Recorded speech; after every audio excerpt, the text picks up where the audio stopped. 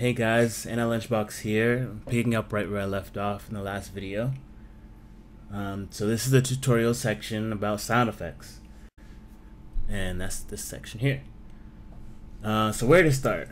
Well, we can just drag and drop all the sound effects into SoundManager.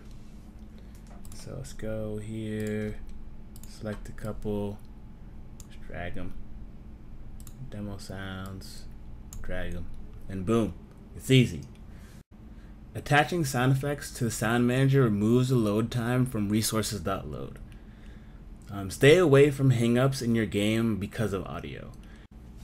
It's really efficient for smaller games to do it like this, but don't worry, we'll get into various memory management options a little later. So let's hit up the documentation. So let's go to the sound effects section. Here. So as you can see, there are many different ways to play sound effects with SoundManagerPro, but they are all pooled when you play them, keeping memory efficiency in mind. The first way to play sound effects is the regular way, which you can find with these four. Regular play sound effects plays a clip on a sound effects object created by SoundManagerPro, and it is pooled. So if we go here, go back to the game, hit play, click me actually in a demo scene, plays the sound effect. Oh, you can actually see one of the sound effects objects are here. So this is actually the particle. I don't have them set to destroy when they're done, but you can see it's pooled, it created another one. It's reusing those sound effects objects. So there's never been more than 2 here. Obviously, if you click a lot more, it's gonna have to make more. But it didn't have to make 15 to match the amount that I clicked. So going back to the documentation here, you can see that with all these methods of playing sound effects, you can specify the location to play the sound effects that you want. You can also specify a specific volume or pitch, which is independent from the Sound Manager settings that you set globally. In Sound Manager Tools, you can find that here. Let's go down to Extensions. Sound Manager Tools, let's just open this up.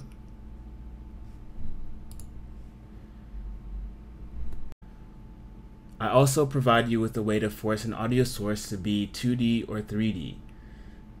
Since every play sound effects function returns the resulting audio source, doing this is really easy. So let's go back to the documentation. The second method of playing sound effects is to play the sound effect directly on another game object. So if you have a moving game object, say an enemy, you can play the sound effects directly on him so it follows him around. And don't worry again, this sound effects is still pooled. And if this particular game object does not have an audio source on it, then one will be created for you. So this is this section right here. So let's go for an example of that. I actually have it so that clicking this, click me, half the time makes a pooled object and half the time plays it on the particle effect. So you can see here, probably through one of these. Let me unlock this. Yeah, so this one, it wanted to play Explosion 1.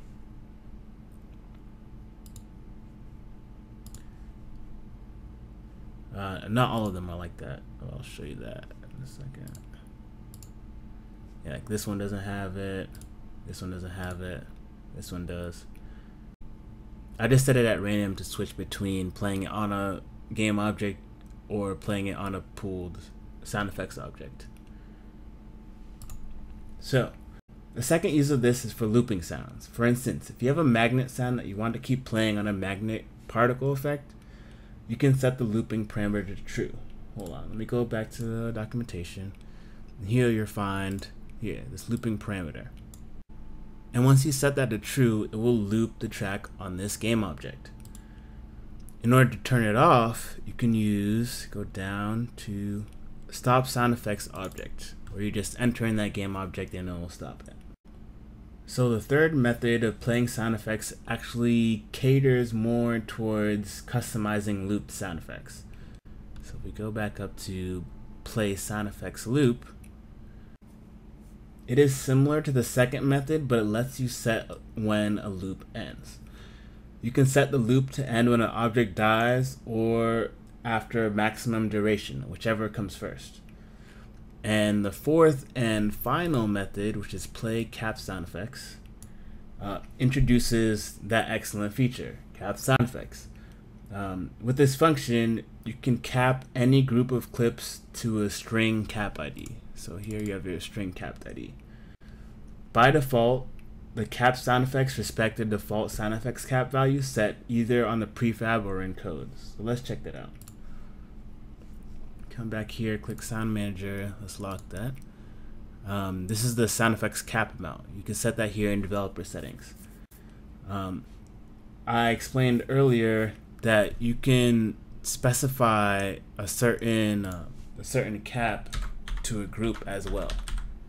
So if I have my group, I add that here, and I don't want to auto cap just respects the sound effects cap amount. No cap doesn't respect any cap amount, or you can just set it to a value yourself. So let's set it to 7, and now let's set some sound effects to that group.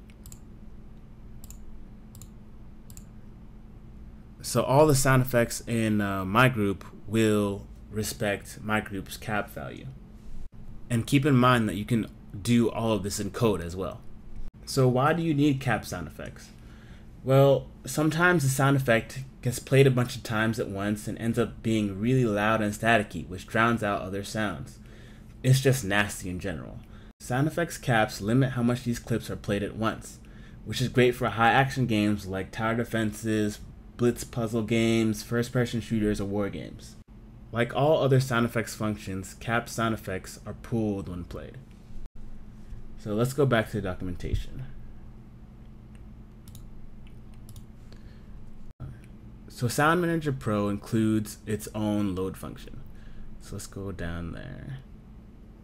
This function will first look in the stored sound effects of SoundManager for the clip specified.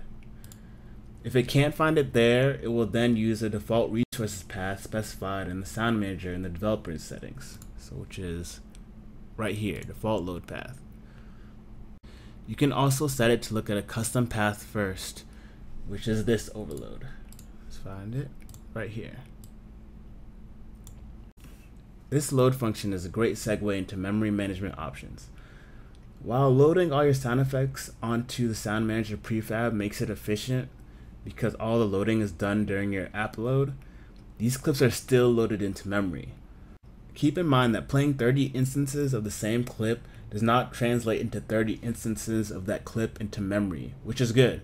But if you have 100 different clips, you may not want that loaded into memory all the time. So there is a way to only store certain audio clips at certain times into the SoundManager stored sound effects. And you can use this function, save sound effects. You can either use this or directly modify the instance variable. You can use this or directly modify the instance variable SoundManager.instance.stored sound effects. Do this when a certain level loads, and you'll keep the cost of memory down if it's proving to be a problem. You only need to do this if you have hundreds of clips, as Unity already does a large bulk of audio memory management for you, as long as it's on the SoundManager prefab. So let's go back to sound effects groups. Sound effects groups are a new growing feature in SoundManagerPro. When you group sound effects together, there are certain attributes and functions you can do inside a group. Currently, you can use SoundManager load from group to get a group clip at random. And as I explained earlier, you can set specific sound effects caps. Well, that about covers it for sound effects. Comment on the forums if you have further questions. Click any of the videos linked on the edges to delve further into SoundManagerPro. Happy game making.